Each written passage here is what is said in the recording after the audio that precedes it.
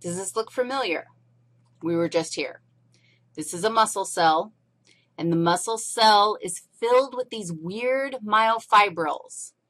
And myofibrils are bundles of proteins called myofilaments. And we're going to spend this section talking about the thick filaments. So just keep it in mind that we're going to put together a bunch of thick filaments and then a bunch of thin filaments, and that's how we're going to build our myofibril. And how we build our myofibril is going to enable it to do its job. But before we do that, we need to figure out, dude, what is a thick filament made out of?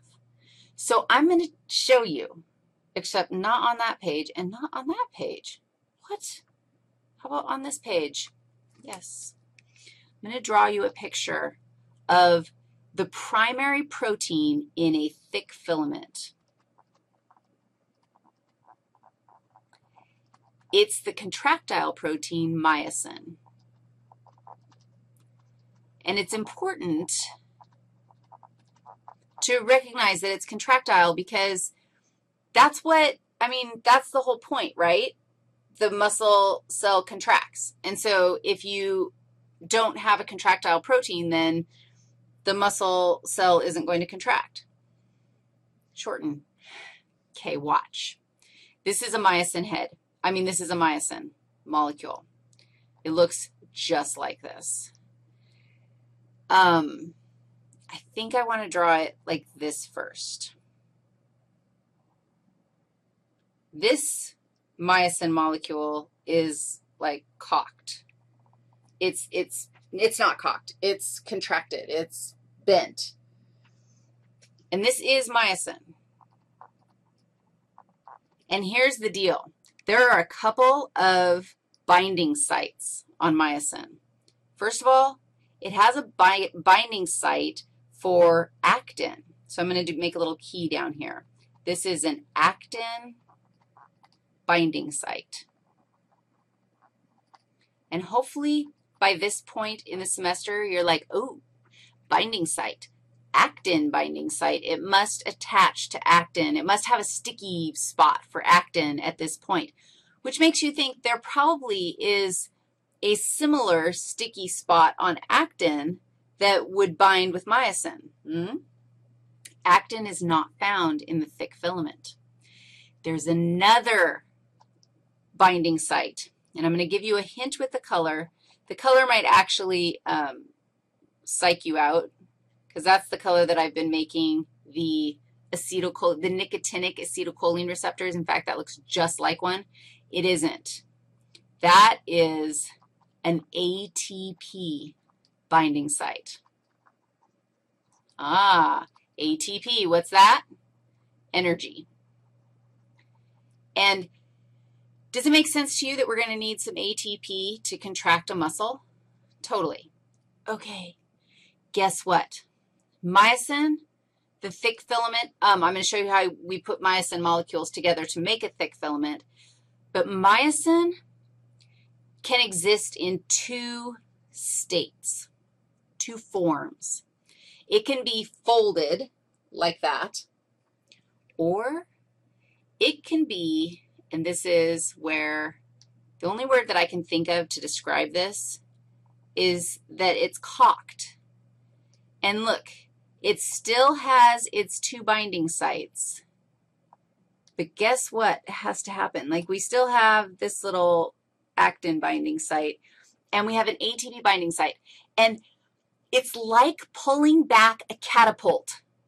If you cock, can't you like pull back a catapult and stick it there and like hold it, and then all you have to do is push a button and fling, you're going to fling like water balloons at someone? That's what it's like.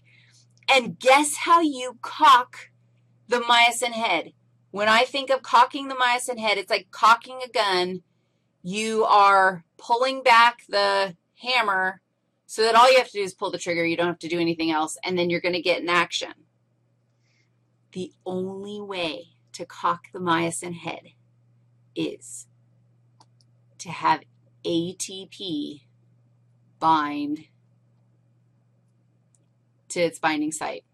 And in fact, what happens what happens is the ATP binds, and the energy that's in ATP, we know that ATP is amazing. It's like this energy-rich molecule. The energy that was in ATP is used to pull back the myosin head. And now it's ready to go. But we also know that when we use ATP, what does it turn into? ADP plus P. So that ATP molecule is going to turn into ADP plus P, adenosine diphosphate plus this extra phosphate molecule, and that actually stays inside the binding site. And only if you have ADP plus P in that binding site, that's the only way you can have the myosin head cocked. Okay, don't freak out. I'm going to take you back to the big picture. The only protein that we're going to be concerned about in the thick filament is myosin. So now I'm going to show you how the myosin molecules are arranged. Remember, look, there it is, thick filament, okay?